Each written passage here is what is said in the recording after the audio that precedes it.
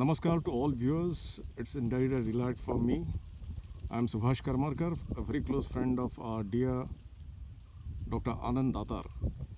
It's a special day for me, especially having known Anand since years and years of his experience, his love for geology, for earth sciences, and for ecology. Anand, it's for you to introduce us to your world. Hello, my friends back home in Brisbane, in Melbourne, in Sydney, and everywhere in Australia. This is the landscape that I keep bragging about, my dear Deccan Traps Basalts. As I've said to you so many times before, it's a huge flood basaltic province, one of the largest ones in the world. Spreads across 5 lakh square kilometers, in other words, 0.5 million square kilometers. You can see the huge expanse of flows and formations of different types of basalts here in the background.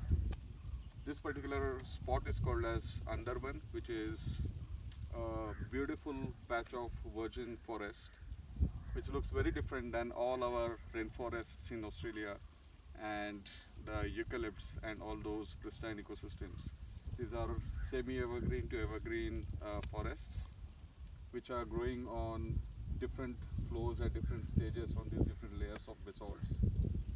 So as you can see here, we have a structural control here where a valley is being cut along a joint plane or possibly a dike. We'll have to go down and explore what exactly we have there.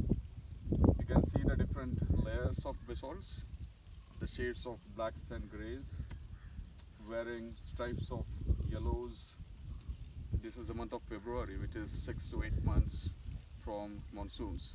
So the grasses have started turning yellow, whereas you can see the semi-evergreen vegetation is still there on different flows. Basalts are very interesting because they vary in composition slightly chemically. They also vary a bit in terms of their structural and textural characteristics.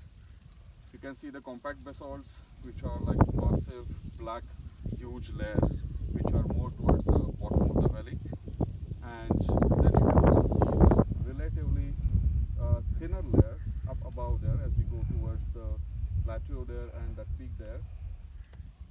You can also see the forests, the gallery forests as what we call them, which are spreading across certain layers, but not all the layers of these basalts, because of their differential weathering, because of their capacity to form the soil and retain the soil.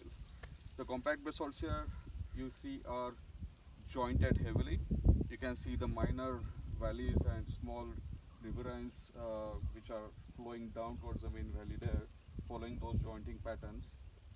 And the rocks easily break away along those joints, which is why you see those steep escarpment-like features as the rocks are being pushed below into the valley as they break along those joint planes. Whereas if you see certain other layers, you will see a bit more gradual slope. Particularly if you look at that slope coming down from that peak to this edge or the ridge, you will see a bit of undulation there and alternate steep and gradual slopes. The steep slopes mostly represent the compact basalts, whereas the gradual slopes are differential compositions of basalts, which are complex small individual flows layered on top of each other, or they could be amygdaloidal basalts, which means the basalts which have more cavities, more dissolved gases which are escaping, and that breaks that continuity and it doesn't remain as homogeneous as you see in case of the compact basalt, which looks like a wall. No, I'm not talking about Rahul Dravid here, but that does remind you of that. So you see that gradual slope where you have a bit of vegetation or patch of vegetation growing along certain flows. The yellows and the greens are all those flows, the amygdaloidal basalts or basalts which are showing differential weathering, which gives an opportunity for the soil to form there by particle erosion, and then it also is held up there because of the gradual slope.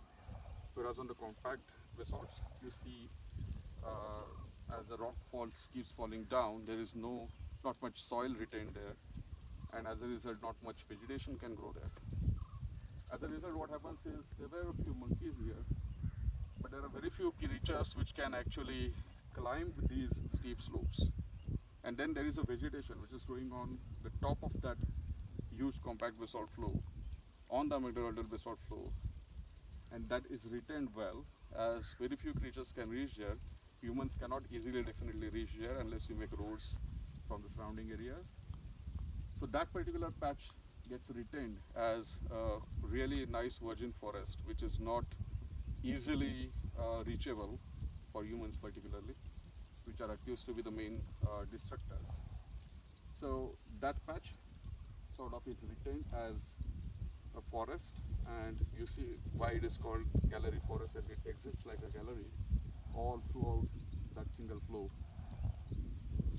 So these are some of the magnificent landscapes that I keep talking about all the time when I'm there in Australia. The flood basalts, the Deccan Traps. Deccan Traps, again, this region, the entire region is called as Deccan or Deccan. And traps is a Swedish word. The geologists amongst you would know what it means is a step-like, terrace-like feature.